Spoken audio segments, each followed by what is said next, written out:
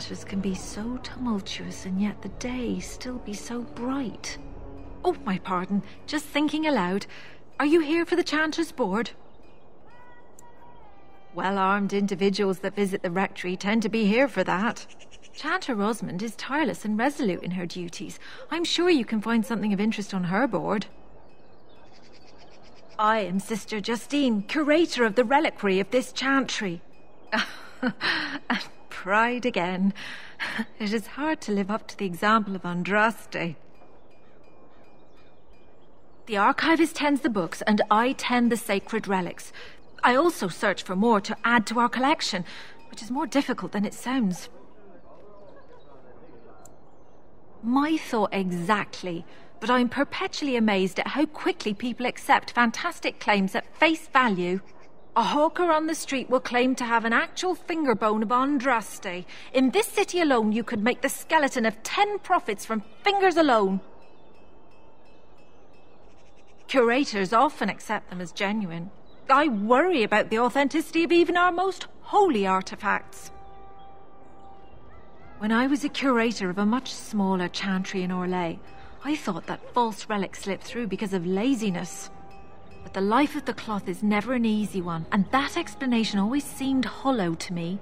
Now I believe it's the seduction of the divine. We all want a personal connection to the Maker. We want to believe that what we hold in our hands is the actual sandal that slipped from Andraste's foot before the fires consumed her. Faith is of the heart, not of the head. When the heart is ungoverned by reason, charlatans have powerful tools to deceive. And often close to heretical. But I believe that the truth only increases the awe of the Maker and his prophet, not demean it. Even false symbols have the power to inspire, but it seems every year we fall more out of touch with the real Andraste. Certainly, my research indicates that all of the ashes were gathered into a pot or urn, but it's been lost for centuries. That doesn't stop hawkers from selling pinches of the ashes of Andraste to gullible pilgrims. The real ashes may still be hidden somewhere, though it's possible the urn broke. Well, there's one that might be real. I couldn't prove it wasn't. Perhaps you can understand my skepticism. So many claims, so few truths. Of course, enjoy your visit to the chantry.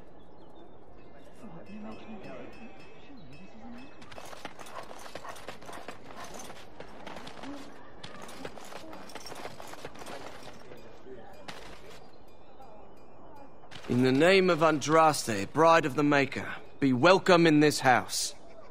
While the cathedral is closed, if you need to make wedding or funeral arrangements, you'll have to talk to Sister Olma. Did someone die? I remember a funeral. King COUSLAND died, remember?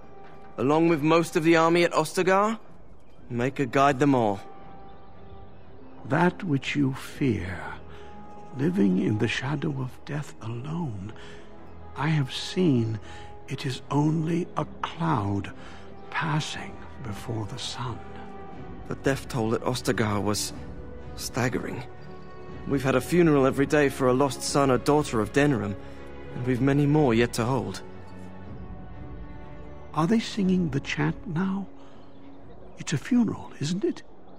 He should have retired to Val Royeaux years ago, but he wanted to stay and serve the remainder of his days in his homeland. It's the lyrium that does this. He wouldn't be a Templar anymore. Blessed are they who stand before the corrupt and the wicked and do not falter. He doesn't forget who he is, even if he can't remember anything else. May the light of the Maker guide your steps.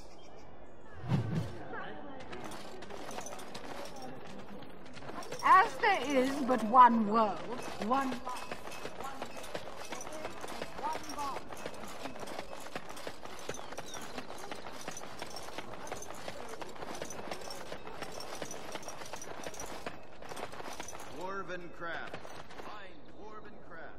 I recognize you. From Ostagar. Andraste's blood. You're a Grey Warden. Duncan's apprentice. You killed my friend. and good King Caolan. I demand satisfaction, sir. An uncommon traitor deserves no common death. We will meet on the field of honor, and my blade shall see justice done. Meet me in the back alley behind the Nod Noble Tavern. There we will duel.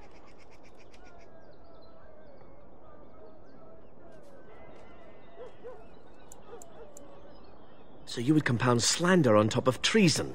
You dare smear Terran Loghain's word?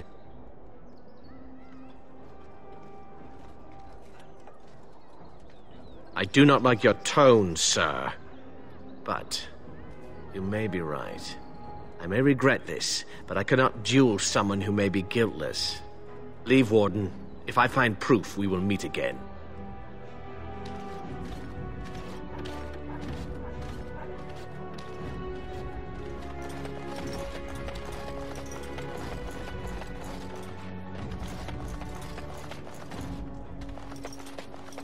Do you think they sell silk ribbons in that store? I've been meaning to spruce up my boots for the longest time.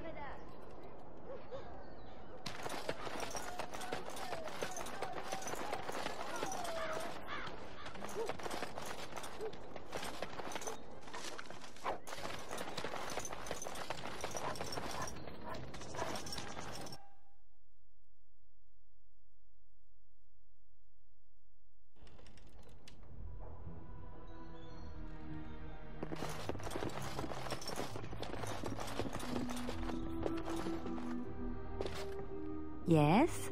Something you need? Yes? What's on your mind? Where did you hear this?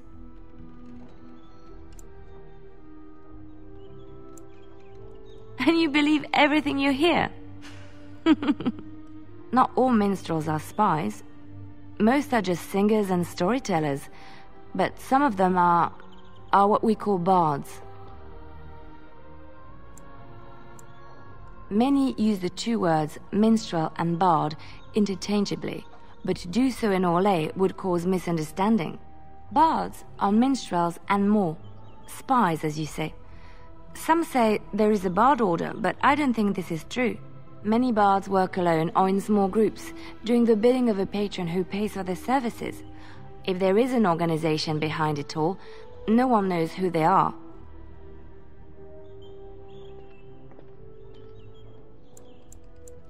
What do you think? They infiltrate, steal, sometimes assassinate? It depends on the bard. In Orlais, there is much rivalry amongst the highborn.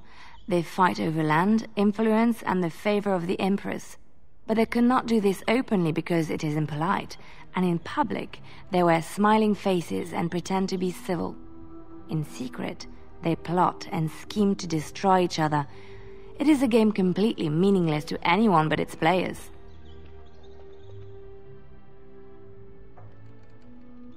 I have revealed too much, it seems, but it doesn't matter what I used to be. It is the past.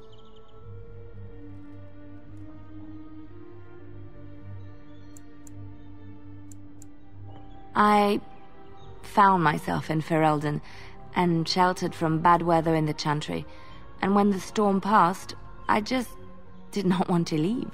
I like to see the Maker brought me here.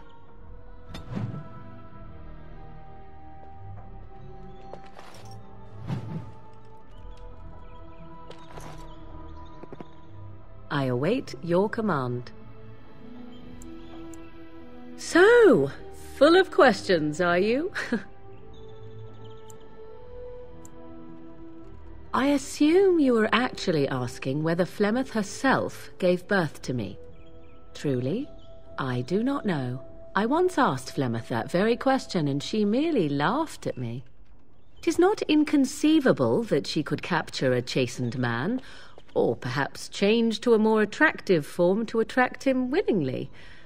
I find it more difficult to imagine her with child.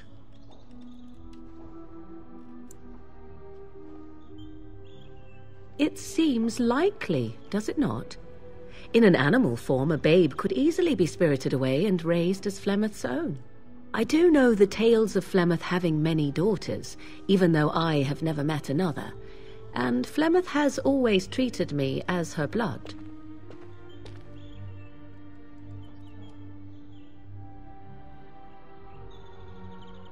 Must one be a doting and simpering moron to be considered a suitable mother? Flemeth taught me everything I needed to learn.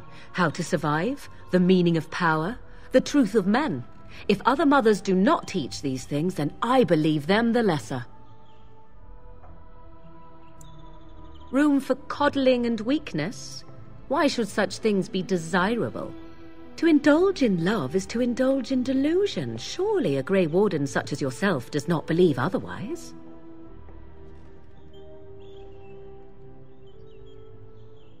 I see. Well, we all have our weaknesses, don't we?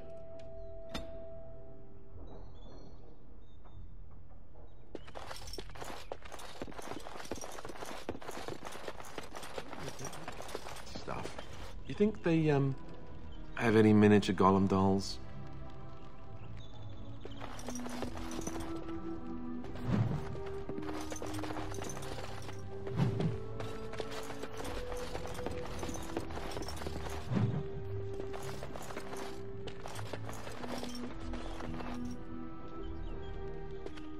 Something on your mind? Of course.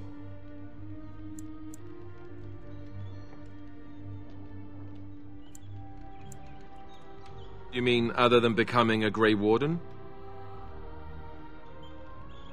You know, I asked Duncan this too, and all I got was, "You'll see." Oh, it's not that Duncan wants to keep it a secret, it's just that the Grey Wardens don't discuss it much. I gather it's not a pleasant topic. The first change I noticed was an increase in appetite. I used to get up in the middle of the night and raid the castle larder. I thought I was starving. I'd slurp down every dinner like it was my last, my face all covered in gravy. When I'd look up, the other Grey Wardens would stare, then laugh themselves to tears. More like an initiation. They all went through it too. Oh, and then there were the nightmares. Duncan said it was part of how we sense the Darkspawn. We tap into their, well, I don't know what you call it, their group mind. And when we sleep, it's even worse. You learn to block it out after a while, but at first it's hard. It's supposed to be worse for those who join during a blight. How is it for you? Some people never have much trouble, but that's rare. Others have trouble sleeping their entire life. They're just more sensitive, I suppose. Everyone ends up the same, though. Once you reach a certain age, the real nightmares come. That's how a Grey Warden knows his time has come.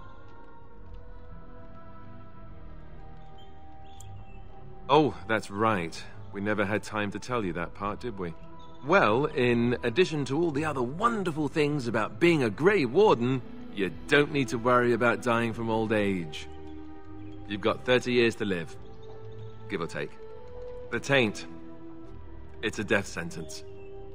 Ultimately, your body won't be able to take it. When the time comes, most Grey Wardens go to Orzammar and die in battle rather than waiting. It's tradition. You'll always find Darkspawn down where the dwarves are. The oldest Grey Wardens head to the deep roads for one last glorious battle. Not that there's a shortage of Darkspawn during a blight, but that's the tradition.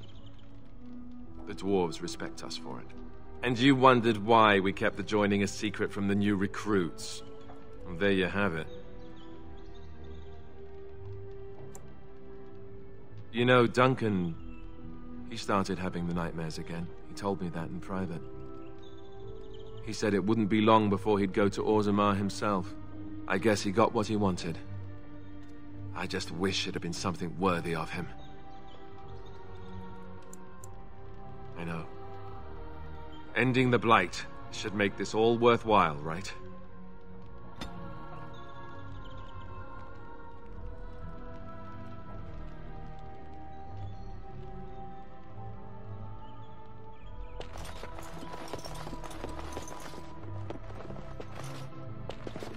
Yes, make it quick. Strange. Let's see this. I knew it! I gave that man the best 7 weeks of my life. Well, I guess he won't have me to push around anymore. Ha!